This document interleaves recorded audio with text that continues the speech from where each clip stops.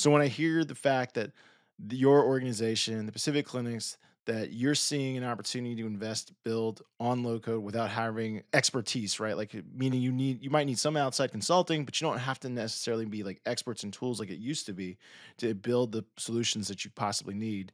I think that's refreshing to hear because there's definitely been a mismatch. I think there's been a long mismatch between what vendors have promised and what is actually possible. So to hear you on the front lines actually doing it, pretty darn exciting. There's a famous quote when it comes to technology and implementation. Arthur C. Clarke says, any sufficiently advanced technology is indistinguishable from magic. For yourselves, as you saw the trailblazers building applications for you or process improvements for you, was there ever a moment where you're like, what just happened? Like, this is amazing. This is insane. Has totally helped me. I'd love to hear your perspective. Was there a moment where you realized like, wow, our business or has changed or my time has been changed? I know I'm inherently selfish. So when I see someone do something that takes off a lot of pain work on my plate, I'm like, yes, this is amazing.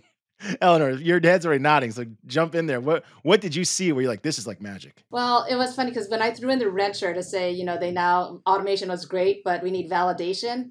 And in my head, in my world, it was like, okay, this would literally take years to do. So how will they do it in this time that we have? Because they're still expected to do it. But they did, they addressed it. And going through Legends of Loco, the taping was pretty surreal. I mean, I'm watching them pull things together. They're asking me questions. It's great. And then as they did their presentation, that's when I thought, oh my gosh, oh my goodness. I mean, that was magical for me. That was just mind blowing. It was phenomenal. It was breathtaking. There were things in there that I just thought, I know this story. It's years. That's why I said, hopefully it doesn't take 20 years. That is not a joke. They did it. They responded to it. And that's exactly what we need. We've always, anytime a change would come, we would much chagrin go, oh, okay, can we see if they really want that? Do they really want that? Can we not do that? Every single time. And we work like I said, in a number of counties, and each county has their own rule. Even though in one state, each county has their own rule. We've resisted change because it's just so difficult on us, and our infrastructure is not designed to be able to make changes at the whim just like that. But with low code, you can. Okay, so I didn't like a design that way. Not only did I get one design, I got 3 options for the same request. And so just being able to change at the whim, that is such a huge part for organizations like us that have to, regulators don't realize what it means. They think it's just a simple thing. It might be the right thing to do for, the consumers, for them to have better access to services, whatever that might be. But implications for organizations like us to make that change is huge. And it's not just on the clinician, it's a ripple effect throughout the organization.